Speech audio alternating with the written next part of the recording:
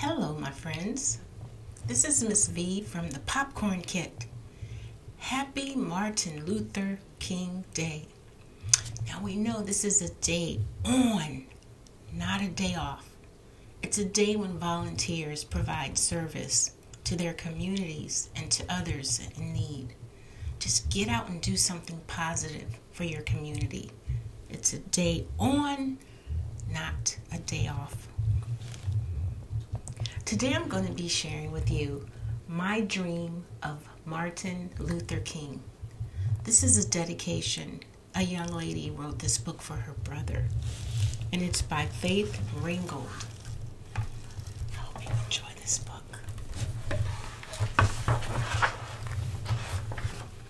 I'm going to make sure you see all the pictures. Look at that. Beautiful illustrations.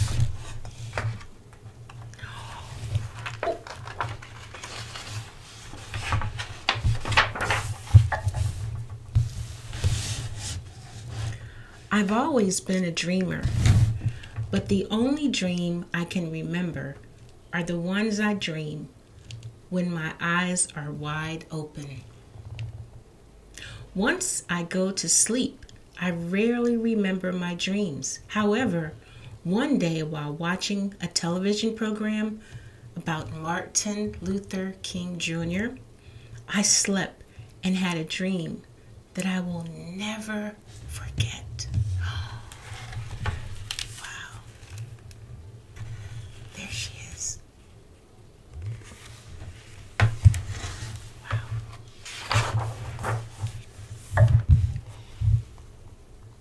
In my dream, Martin appeared first as a child in a place so huge that it encompassed the whole world and all its people. There were children, old and young. Folks were men and women of all colors, races, and religions. They carried bags containing their prejudice, hate, ignorance, violence, and fear, which they intended to trade for hope, freedom, peace, awareness, and love. Some people had bigger bags than others, but everybody had something to trade. In this place, there were steps that led right up to the light shining bright in the sky. Young Martin and his father, Daddy King, his mother and his grandmother, Mother Dear, and his brother and sister, A.D. and Christine, led the climb up the steps to reach the light. Everyone was singing words of old hymns. We shall overcome. We shall overcome someday.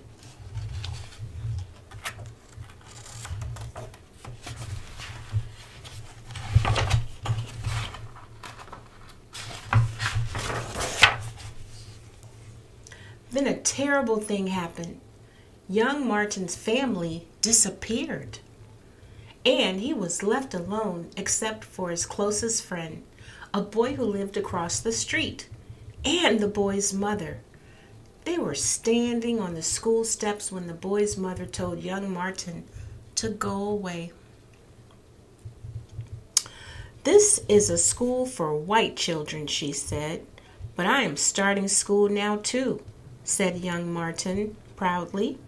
You must go to the colored school, she barked. But why? Asked young Martin. Because we are white and you are black, the boy's mother answered. Then young Martin saw a policeman. The policeman was the same one who once called Daddy King a boy.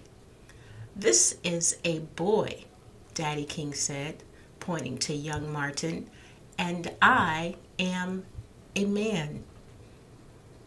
My name is Reverend King. The policeman said no more, and Daddy King drove away.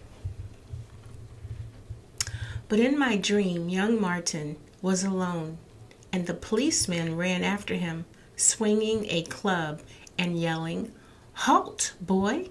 Halt, boy.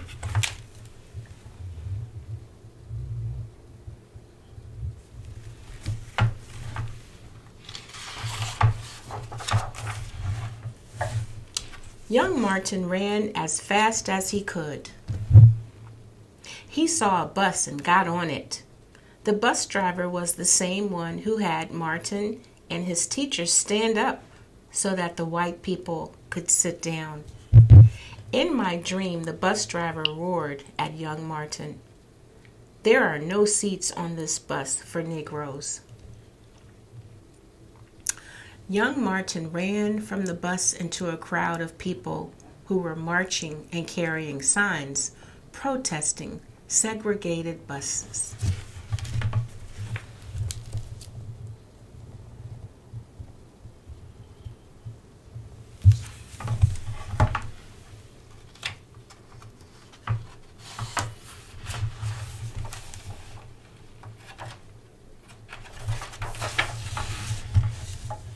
Young Martin was happy to read the signs calling for freedom and justice because these were problems facing his people. Young Martin joined the demonstrators who were singing, "Ain't Gonna Let Nobody Turn Me Around." All children have equal rights to learn. Separate is not equal.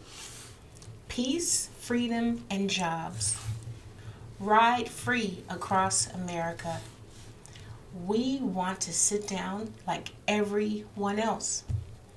Every American has a right to vote. Register now.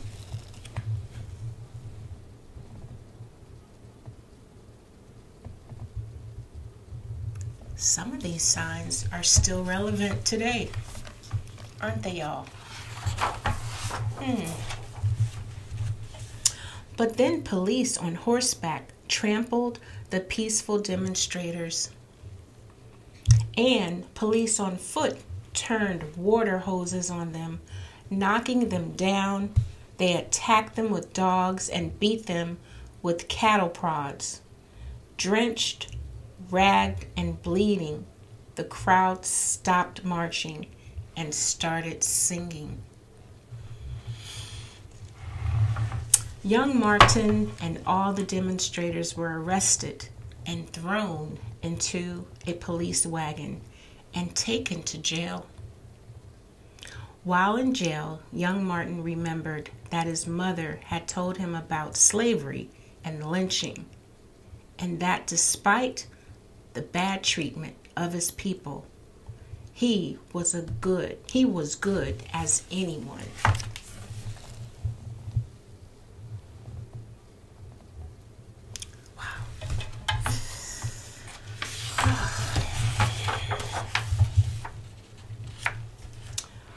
Mother Dear came to get young Martin.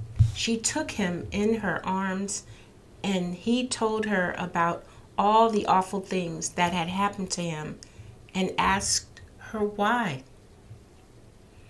Although you are only 6 years old, you can't accept the way things are. You want to find a way to change things, and you will, said Mother Dear.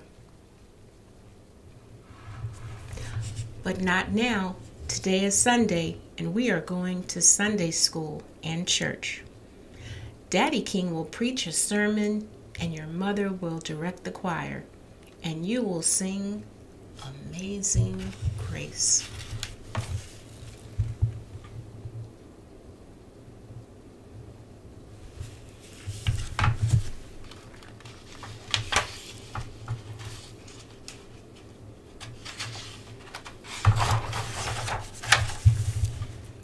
In my dream, as young Martin sat in church that day listening to Daddy King preach, there appeared in front of him a very small but powerful holy man from India named Mahatma Gandhi.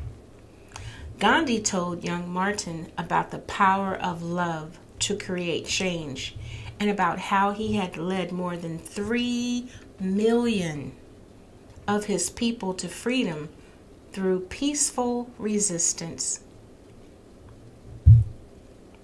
Young Martin had found the answer to helping his people in Gandhi's teaching.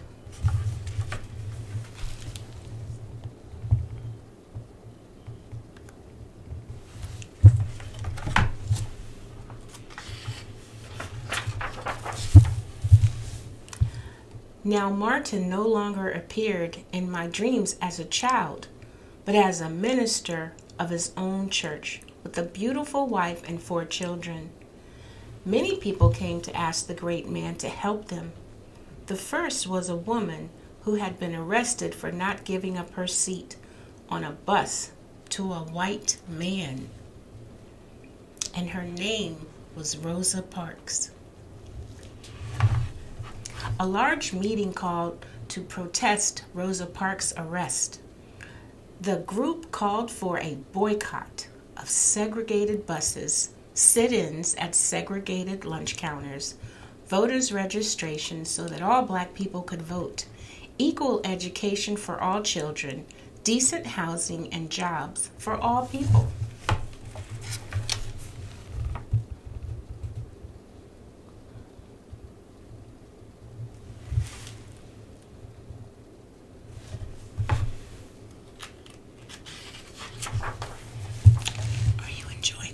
So far, I hope you are. It's a good story. This is a true story, guys. The group's name was the Southern Christian Leadership Conference. King was its leader. He led his people to the nation's capital, where he spoke with such a powerfully resonant voice that everyone was deeply moved. I have a dream that one day this nation will rise up and live out the true meaning of its creed. King painted a picture of his dream saying, I have a dream that one day on the red hills of Georgia, and the sons of former slaves and the sons of former slave owners will be able to sit down together at the table of brotherhood. I have a dream today.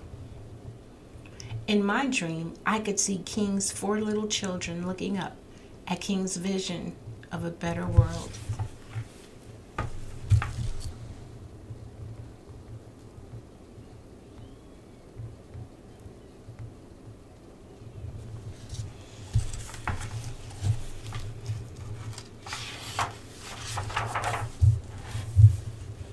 And then King appeared in my dream with black people and white people sitting together on buses and eating at lunch counters and voting together. And when the children were going to school together and living together, and King was very happy. But suddenly there was a noise like a firecracker, and I knew Martin Luther King was dead. In my dream, people were crying just as we had on the day he was killed.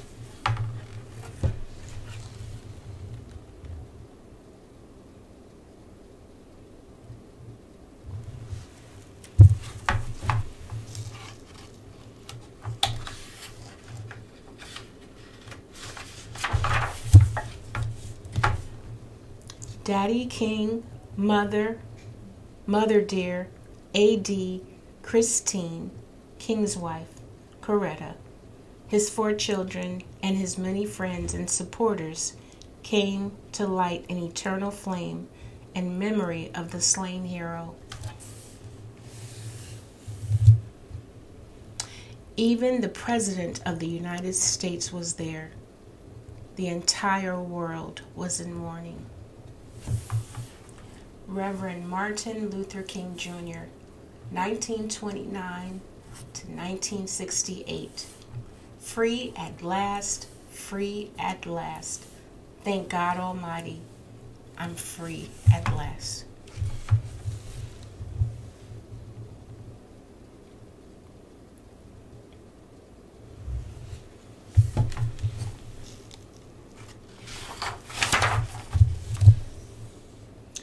And as the dream goes, suddenly I was back in that huge place with men, women, and children of all colors, races, and religions. This time we had come to mourn Martin Luther King's death by trading in bags containing our prejudice, hate, ignorance, violence, and fear for the slain hero's dream. We emptied the bags into a great pile, and as the last bag was dumped, the pile exploded into a fire so bright that it lit up the whole world. There, emblazoned across the sky, were the words, "Every good thing starts with a dream."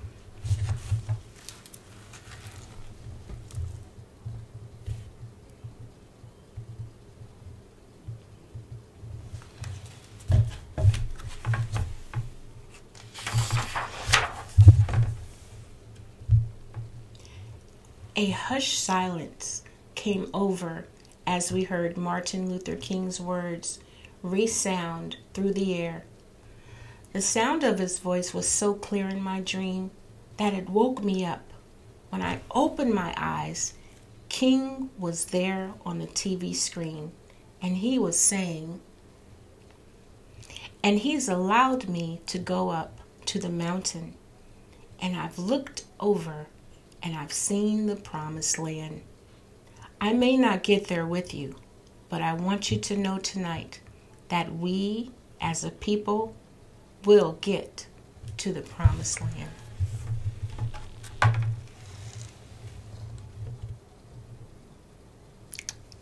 And here is Faith Ringgold's dream.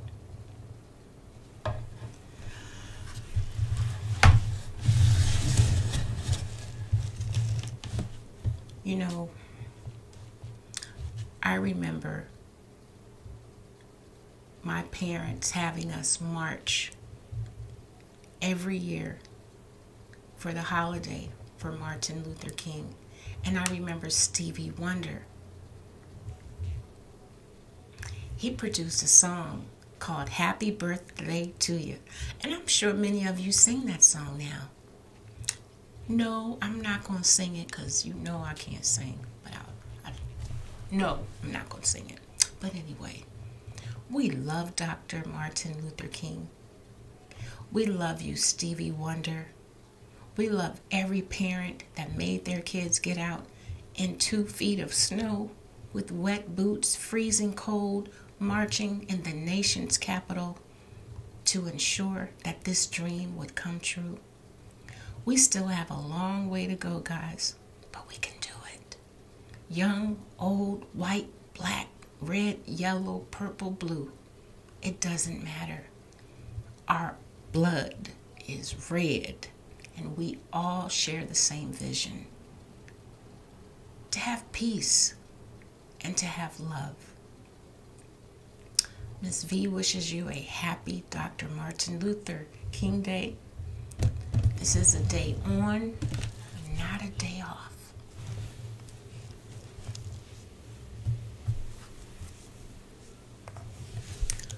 I send you love, I send you peace, and I send you joy.